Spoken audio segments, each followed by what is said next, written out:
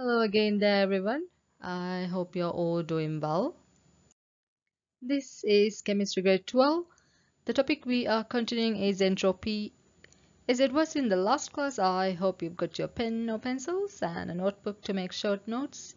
And don't forget a calculator as well, since we will be seeing some calculations later on today. Now, do you remember what we saw in the last class? Let's try and recall some of the concepts that we saw during that class, shall we? Alright, last time we saw an introduction to entropy. We used a capital S to denote entropy, and then we also had a look at some definitions and several examples to explain what entropy is. We defined it as the random dispersal of molecules and energy quanta between molecules and between the molecules and surroundings. We also had a look at the terms system, which is the species involved in the reaction, and surroundings, which is everything else. Furthermore, we said that when disorder increases, entropy increases. We saw this through the entropy versus temperature graph. I hope you remember that one, where we saw that entropy increased with the change of state from solid to liquid to gas. This we will further explore in today's lesson as well. So let's first have a look at the objectives for today's lesson. It is to understand why entropy changes occur during change of state, or dissolving of a solid ionic lattice, or when there is a change in the number of moles from reactants to products in reactions. And also we will see how to calculate the entropy change of the system given the standard entropy values of reactants and products. So let's see what we have in store for today. Okay, so do you remember this slide from the previous lesson? It shows water in three different states, and we saw that entropy increases when there is a change of state. In other words, entropy values depend on temperature and physical state. You can see very clearly on this slide as well. See the values, they are very different for each physical state of water. And moreover, notice how it is changing. With more disorder, the value is increasing. That is, for the gas, you can see it has the highest entropy value. In other words, the greater the disorder, the higher the entropy, the more positive the entropy value becomes. In fact, the gaseous state has got the highest or the most positive value of 188.7 joules per Kelvin per mole. This will be an important part when we get to calculations. So before we go into calculations, let's have a look at some instances where entropy changes and explore what you would expect the value of entropy to be like. Here we go then. These are some ways in which the entropy changes. Changes when solids melt or liquids boil, solid dissolves in water, or when the number of moles increases from reactants to products, or even when the number of gas molecules changes. As you know, gases have higher entropy compared to solids or even liquids. Now we will see all of these in more detail. Let's do that. Firstly, entropy increases when solids melt or when liquids boil. Now this is one graph that you have seen in the previous lesson as well, and you can clearly see how entropy is affected by change in temperature and hence physical state. So what is the reason for this entropy change with the change of physical state? If you look at it at a molecular level, you see energy of the particles increases, and at melting or boiling temperature, the particles break away from each other and move further apart. This again you can clearly see on the slide there as well. This increases disorder and therefore entropy as well. Or you can even say that change in entropy is positive. Second one is where entropy changes when solids dissolve in water to form aqueous ions.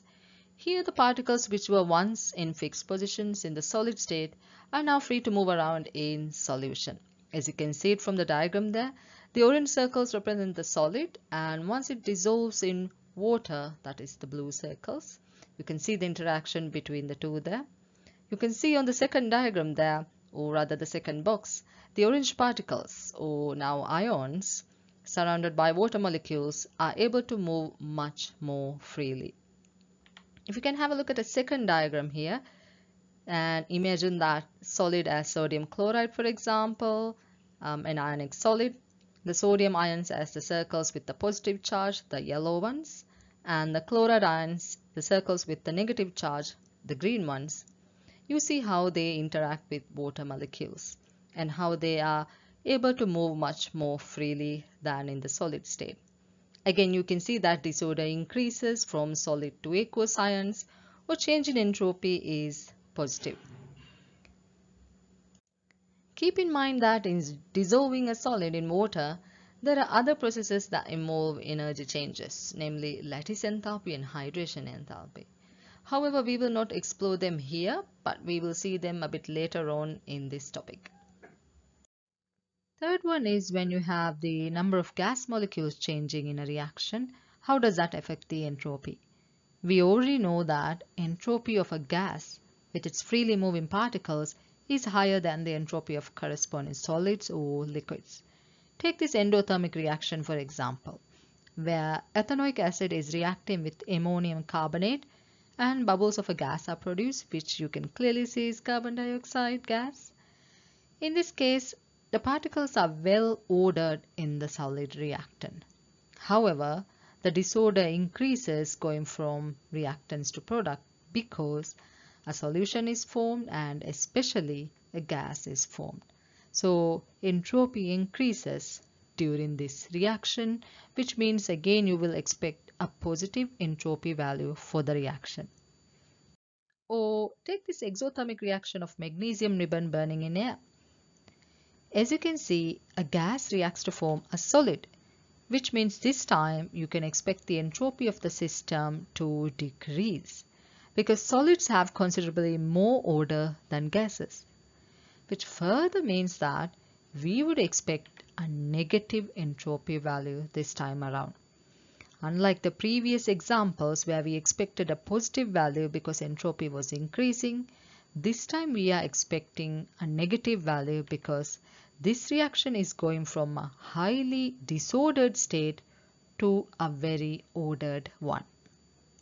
The fourth one is the one where we have the change in the number of moles affecting the change in entropy. When the number of moles increases, automatically the number of particles, that is atoms, molecules or ions, increases. Hence the number of ways that the particles can be arranged will also increase, therefore entropy increases. But how do we check this? By looking at an equation. This is how we do it. To work out if the entropy increases or not, what we do here is we check the number of moles on both sides, that is on the reactants and product side. So let's count the number of moles on both sides. Let's start with the reactants. Check the number of moles on each species there. As you can see, 2 moles of ammonium chloride and then we have hydrated barium hydroxide, 1 mole. That gives you a total of 3 moles of reactants. Do the same on the product side as well. Can you count and check it out? Yep, if you've got 11, that's right. The number of moles of products you have got here is 11. And as you can see, there's an increase in the number of moles from reactants to products, which means more particles, more disorder, and therefore entropy increases. So there you have it, the several ways in which entropy can be affected. Whether you have change in physical states in terms of solids melting or liquids boiling or solids dissolving to form aqueous ions, or when you have gas molecules produced, which will definitely increase the entropy, or you have number of moles changing from reactants to products. However, it is very important to note that in all of these examples we have taken here, we are only talking about the reaction mixture or the species involved in the reaction, which means we are only talking about the entropy of the system and how that is affected or how that is changing. So when you are answering questions and explaining reactions regarding entropy of the system, it is essential that you observe the reaction or equation carefully. That is, to see if there is a change in the physical state or change in the number of moles or if a gas has been produced or not. This will be your justification when you are answering questions based on entropy of the system. So, shall we try some examples and see how we will approach such questions? Alright, so are you ready for the question? Suggest whether the following processes involve an increase or decrease in the entropy of the system and explain your answers. Let's first understand the question. There are two parts to it. Firstly, to say how entropy changes, increase or decrease, that is, and then to explain why you are saying so. The command word used in the question is explain. So it's important to note that across IAS or IAL science qualifications in the assessments, this means it requires a justification. The answer must contain some form of reasoning or justification, and it could even be mathematical explanations. However, keep in mind that if they do ask specifically to not include any calculations, you must give your reasoning without the calculation. So let's have a look at the first one here. Right, magnesium chloride, solid, reacting with water, that's the aqueous symbol there, forming magnesium and chloride ions. So what do you think? Will the entropy increase or decrease? If so, why? Now here's a bit of a help for you here. Several ways in which it could increase or decrease. What do you see here? Do you see a change of physical state, or a solid dissolving, a gas being produced, or number of moles increasing? Well, I'll go with solids dissolving. Yes, there is a change of physical state, and yes, there's a change in the number of moles as well. So you see, you could have more than one reasoning for one example as well. I'll just go with the solids dissolving in this case, which means would the entropy increase or decrease here? It should definitely increase because there's a change of state from solid to aqueous signs, as we have just figured out. And as you know that in solids the particles are in fixed positions with orderly arrangement, and when they are dissolved the particles break free from their positions. Hence particles will have more movement and therefore more disorder, higher entropy, which means we will expect a positive entropy value for this reaction. Okay, so we've got number 2 with sodium solid and chlorine gas reacting with sodium chloride solid forming. Would the entropy increase or decrease? Here's your clue box. Which one would you choose here? If you have said entropy decreases because there is a change of physical state, you are right.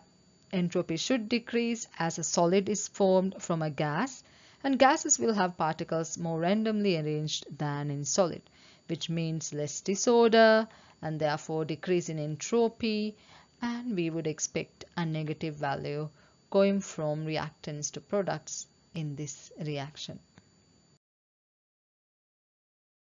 Alright, the third one, we've got two gases reacting and forming two gases. Okay, so what do you think? Would the entropy increase or decrease? And what would be your justification? Well, if you have said there's a change of physical state, you will definitely be wrong. Here we can't really talk about the change in the physical state, as they are all gases. So let's have a look at the number of particles on both sides of the reaction, and that would be your justification. If you look at the number of reactants to products, you see that it's 6:7. Products, you have more number of moles on that side, isn't it?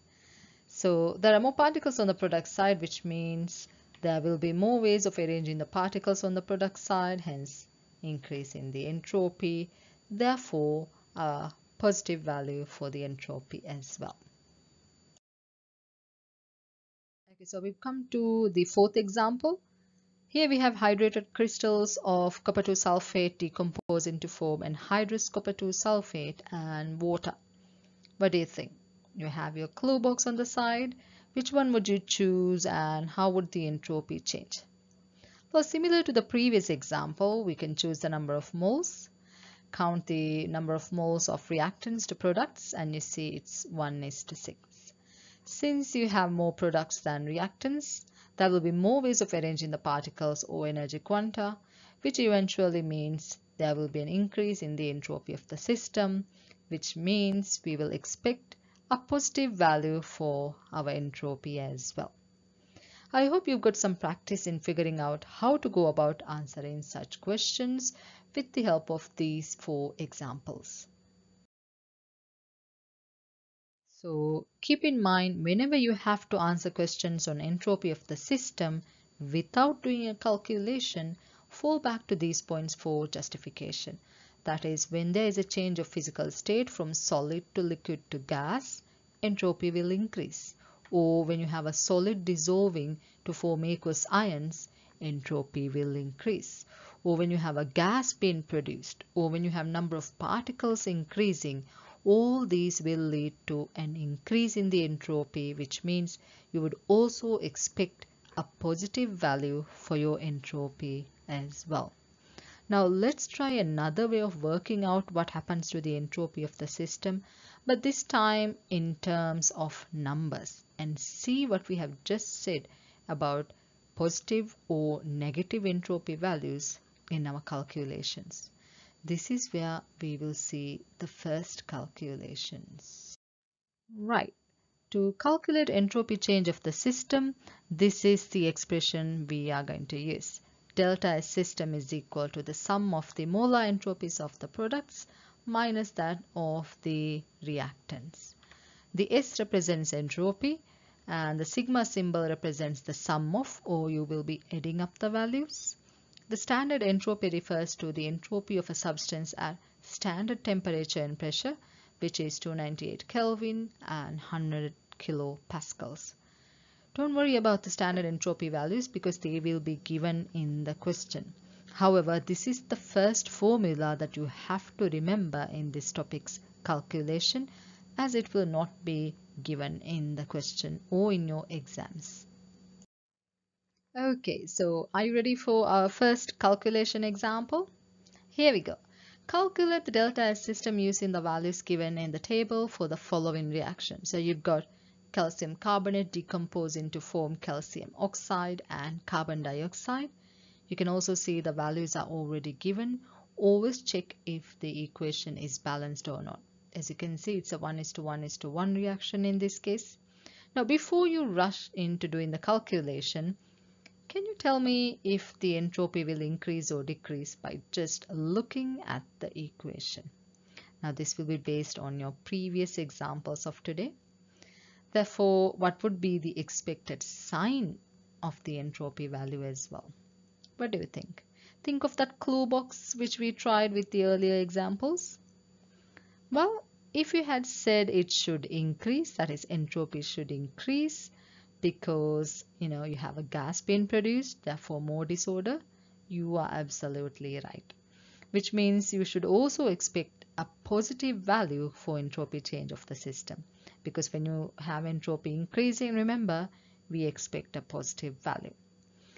All right, now let's work out the calculation and see if what we have predicted here is true or not, whether we get a positive value or not. Are you ready? Okay, so our first step will be to write the expression. Remember, this is one expression that you have to keep in mind, that you have to remember by heart.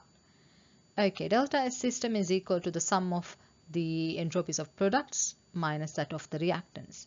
Simply substitute to the formula the products value and the reactants value. As you can see, we have 2 products, so you will need 2 values to be substituted and just 1 reactant. So you should have something similar to this expression that I've got. I've just expanded that. The entropies of calcium oxide and carbon dioxide are added together minus that of the reactant, which is calcium carbonate in this case. If you put the values or substitute the values to the same expression, you should have something similar to this. What is the answer you've got? Is it 160.4? You should have got a positive value. But what's very important here is that you will also need to write that plus sign here, because The plus sign actually denotes something. It denotes or it tells us that there was an increase in the entropy change of the system. Remember, we predicted that we would expect the entropy to increase. So that plus sign is important in telling us that it has increased. And don't forget the units as well. It should be joules per Kelvin per mole. So whenever you write down the final answer for the entropy change of the system, please make sure you write the sign and units along with the answer you've got. So you were right, I guess, if you had said positive value, because yeah, we have got a positive value here in our first calculation. Ready to try another one? Okay, so we have example 2, nitrogen and hydrogen reacting to form ammonia gas. Again, before calculating, what would you expect here? Would the entropy increase or decrease? What would be the expected sign of the value? What do you think? Well, if you have said negative, then you are correct this time. As the number of gas particles are decreasing, entropy will decrease. Hence, a negative answer will be expected. So, shall we try this again and see if this holds true again? Okay, so what is our first step? To write the expression. Okay, now simply substitute it to the expression just like we did in the previous example. However, notice that unlike the previous example, in this one we don't have all 1 mole species. It's in fact 1:3:2. So please take that into consideration when you are doing the substitution, which means you should have something like this for your expression. 2 moles of ammonia taken into consideration minus that of the reactants, 1 mole of nitrogen and 3 moles of hydrogen. So when you are putting the values and substituting it, you have to take those into consideration. We did not do that in the previous example because it was all 1 mole. I hope that's very clear. Alright, so what's the answer here? Your final answer should be negative 198.8. Don't forget the units, joules per Kelvin per mole. So was this what we expected? Yep, we did. We did say it should be negative and it is indeed negative, the value. Well done. So when you give the final answer again, don't forget the units and don't forget the sign as well. Shall we try one more? All right, here we go. Okay, third and final example for today's lesson. Sodium reacting with chlorine, forming sodium chloride. Again, before calculating, what would you expect here? A positive entropy value or a negative one? You should be really good at predicting the values now, isn't it? With all the practice you've got. Right, it should be negative because it's going from a gas to a solid here. So let's work out the calculations and see if what we have predicted here is true or not. Okay, so our first step should be, remember, the expression. Now simply substitute the values just like we saw in the previous 2 examples. Don't forget to consider the number of moles here. You've got half chlorine. Okay, so if you consider that, your expression should be something similar to that you see on the slide there. I hope you are all able to follow the steps. Your final answer should be negative 61.6. Don't forget the units, joules per Kelvin per mole. Now, was this what we expected or predicted? Yes, we did say it should be negative because the reaction goes from a gas to a solid, and we indeed have a negative value. Well done. This reaction of sodium and chlorine to form sodium chloride is an exothermic process that involved a decrease in entropy of the system, as you can see in our calculation. Now, it might be interesting to know that this is a chemical reaction that definitely does occur even though the entropy of the system is decreasing. So my question for you here today is, listen very carefully, how can a change in which there is a decrease in entropy of the system still be possible? Or how can a change in which there is a decrease in entropy of the system be still spontaneous? What does this mean? Something to think about. I'll wrap up today's lesson leaving you with that important question to ponder about for the next day's lesson.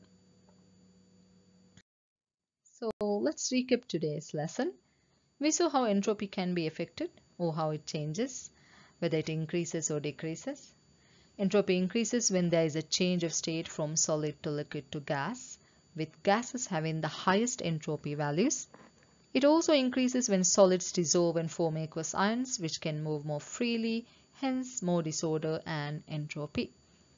Furthermore, entropy also increases when the number of particles increases, as there will be now more ways of arranging those particles. We can also say that the entropy value will be positive, or more positive or less negative if we are comparing values when entropy increases, and negative when it decreases. And we saw this through the calculation examples. For the calculations, we use the formula delta S system is equal to the sum of the entropies of the products minus the sum of the entropies of the reactants. Again, this is one expression that you have to remember for your exams because it's not one that will be given. But keep in mind your entropy values will be given in the question. When doing the calculations, you must include units and the sign for the final answer. It is also important to note that we have only talked about entropy change of the system. And even though we took examples where we saw reactions in which energy was released or absorbed from the surroundings, we have not seen the details of how it or enthalpy is related to entropy in much detail. Now that is also a clue to the question I posed early on.